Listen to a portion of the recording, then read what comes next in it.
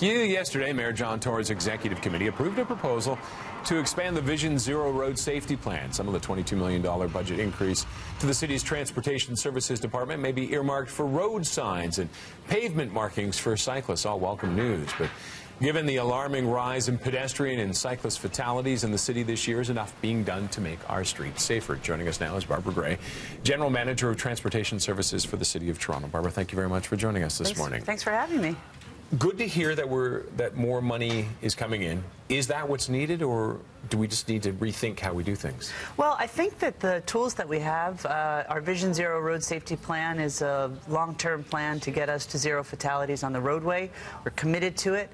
We have resources in the budget. The council has accelerated that plan 4 times since its inception, and the $22 million which we'll spend this year will, as you mentioned, go to improvements for cycling safety, improvements for signals, for crossings, focusing on some of our most vulnerable road users, which are senior citizens and school children, cyclists, as we mentioned, and then also motorcycles, and focusing also on campaigns to alert people around the dangers of distracted driving, the importance of paying attention on the road, the importance of really being focused and aware when you travel. That seems to be the bigger thing. You hate to see people get tickets, and I know police don't like to hand them out, but it seems like the enforcement has slipped when it comes to that. Should we not be going after the drivers when it comes to the distracted driving? I mean, that's worse than drunk driving.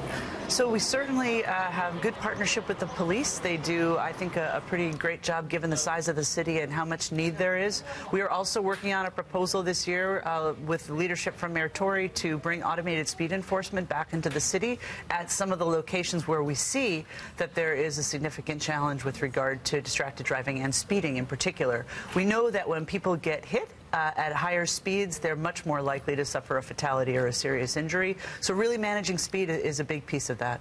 What would you like to see? What do you think is the most important thing, the priority? Well, I think the priority for the city is really to focus on our most vulnerable road users, and also to really start to focus on changing the culture about how we travel in the city.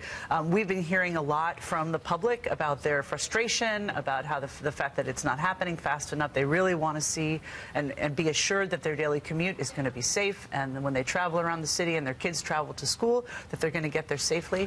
And that is our commitment as well. And so really trying to get as much as we can in terms of the engineering improvements out on the street as quickly as we can, and really start to get the education moving forward. You'll see a lot more this summer. We were already in the process of adding a lot more signs, a lot more signals. You'll see a lot of mobile watch your speed signs, which are the ones that show you your speed and tell you how fast you're going, and hopefully help you correct your behavior, as well as more pavement markings and a number of other devices. Okay. Barbara, thank you very much for joining us. Hopefully they will make a difference.